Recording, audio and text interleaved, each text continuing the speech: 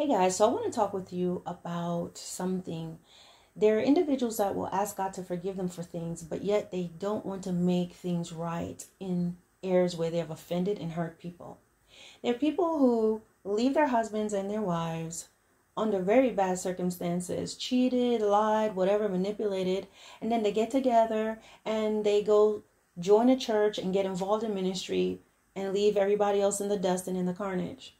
There are people who do that type of stuff and they get together and they think that they can drown out the conviction and drown out their sin by, okay, we're going to go here, we're going to build a church, and we're going to do this. And you find a man and a woman who have committed adultery, broken up their homes and their families. They went to ask God for forgiveness, and they're just on this road, start a church, do all this stuff, and it's growing and it's thriving and it seems good. But they have not dealt with the people that they've hurt. And one of the things you need to realize is God will forgive you for some things, and some things you just need to leave it alone. But when you've done some things where people are still hurting, someone's reputation has been ruined because of you, you have falsely accused a person of something, you have lied on your spouse about some things just so you can get that divorce, you lied to your children about things concerning your ex, and now your children hates their mom and they hate their dad because of things that you told them that was not true, things that you made up, so that they can now accept another man in their lives. God sees all those things.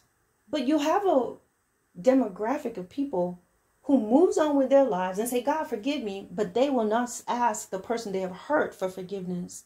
They won't ask the individuals that they have used and abused. They will not say, I'm sorry. And so what they try to do, these individuals, they'll go to church, and try to build up on that. Try to cover it all up. I'm going to get involved. I'm going to donate to the church. I'm going to help with the youth. I'm going to help to build this. I'm going to go fly over here. I'm going to do this. But God sees that stink. Dead flies in an ointment causes it to stink. And God sees that thing inside of you. And we can't deter and hide from those things. Now you have to use wisdom. You don't want to be emotional and go and pick up the phone and open a door that you shouldn't have. Because some things you have asked the Lord to forgive you. You want to make it right. And God will tell you what you need to do. But more often than not, when you have ruined a person's reputation and you have lied on somebody and you've really done a person wrong, you just took off and you hurt them and you did these things. Sometimes people don't want to go back to that because they don't want to deal with it. So they're like, Lord, just forgive me for everything. But you will not ask the person that you've hurt to forgive you. You have to remember that person, you may ask God to forgive you, but then the person that you've hurt, that's his creation. He still hears the cries and the hurt of your wife or your ex-husband, ex-wife. He still sees the constant depression that this person is going through because of what you've done. They're a soul. He loves them too. He sees how hard this person is having it in their lives because you up and took all their money and you took off with their money and their investments. You did this. And now you think you can use that stolen money and put it into the church and God's going to forgive you. But he's seen this person trying to pick up the pieces to their lives. He see this person that's lost all, they've lost all they had. They lost their home because of you. They lost their property because of you. They lost their job because you lied. They lost their job because you lied and claimed that this person raped you when it was consensual. You lied and said the person did something. You just called up the person's job to be vindictive and you got them fired because you were angry that they broke up with you or you were just jealous. God sees that. So people think that they can just go and say, oh, God, forgive me. But then they're going to leave people still in carnage.